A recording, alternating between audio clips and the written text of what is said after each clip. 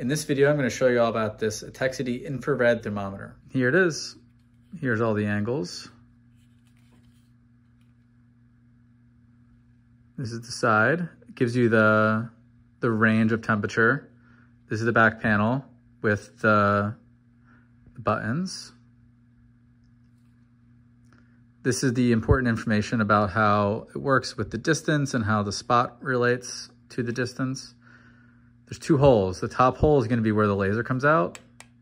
The laser is how the laser shows you basically where the infrared temperature is being taken out from. And then you have your trigger down here. So the trigger activates the laser, which you can see here. And then you can kind of point it at various spots to see if things are hotter or colder. And inside, you'll notice that like the top of the room might be a little bit hotter as heat rises, and the bottom of the room might be a little bit colder.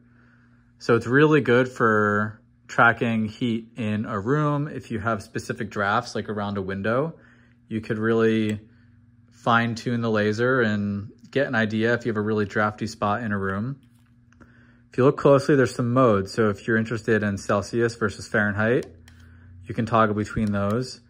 You have some modes here that you can toggle through, and then also some modes for the way that you can take the temperature.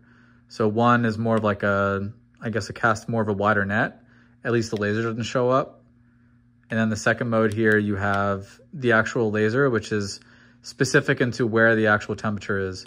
I've used this a lot, like I was saying, to kind of trace around a window and help find drafts. That worked really well because I was able to see, oh, this spot is super cold. And then I went around windows and doors to try to insulate that specific area. And I've also used it to sort of see with like outlets that face exterior walls, if something is a lot colder than it should be, meaning air is coming in, which means I have to insulate the outlet.